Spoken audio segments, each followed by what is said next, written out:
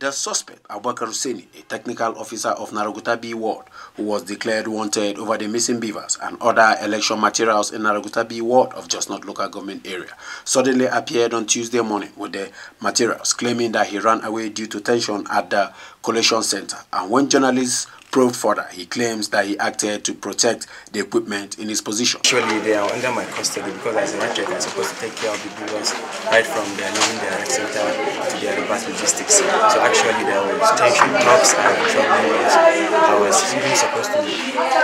One of our APO there was getting beaten, so the security taking there. Actually, the other APO1, because I'm dealing with APO1 as an architect, the other APO1 gets scared. They wanted to run away with the Bvas.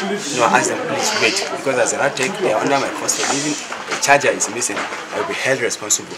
So I asked them to submit the Bvas only to me.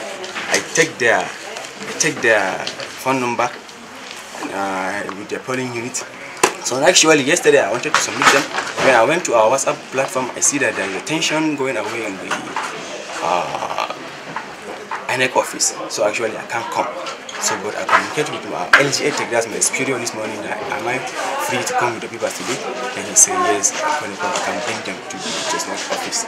However, contrary to the statement of the suspect, the Inec's registration technical area support staff for Just Not, John Colenus, while giving his own account of what happened, said he only received a call from the suspect on Tuesday morning, claiming that the materials are with him. This morning, my writer called me that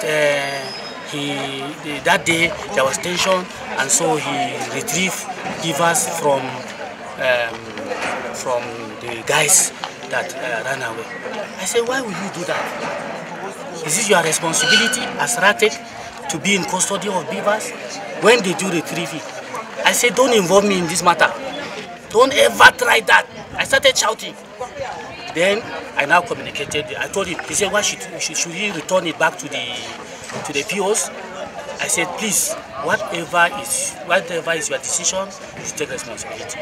Although there was no official statement from Inec as at the time of filing this report, but the suspect and other involved in the matter are being transferred to the Plateau State Criminal Department of the Nigerian Police Force. Douglas Francis, Arise News, Jos.